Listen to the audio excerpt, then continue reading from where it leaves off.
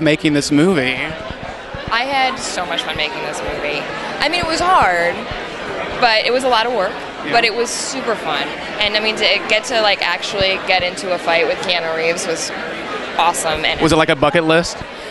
I didn't realize it was one until I was doing it, and then I was like, okay, this is like top of the list. Gets crossed off. It's perfect. What was the best day on set for you? That was a big one. I mean, I had months of training of like judo and jiu-jitsu to get to that point.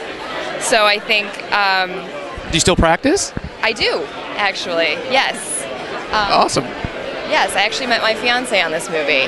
Really? Congratulations. Thank you. Who's a stunt guy. So, yes, I keep learning more and more things. Awesome. So obviously you're a big fan of movies. What are some of your favorite scenes from movies that you grew up with that have always stuck with you?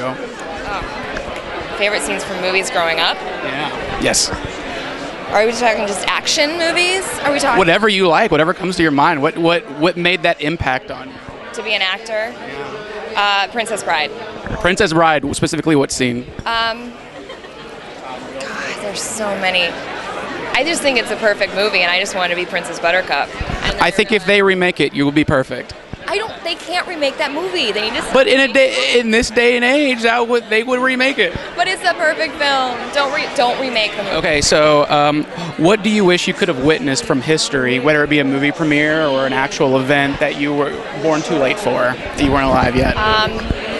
This is an easy one for me. I wish more than anything that I could have seen Freddie Mercury in concert. Oh, me too. Me too. My favorite musician of all time. Queen, yeah. Yeah. What's your go-to Queen song for karaoke?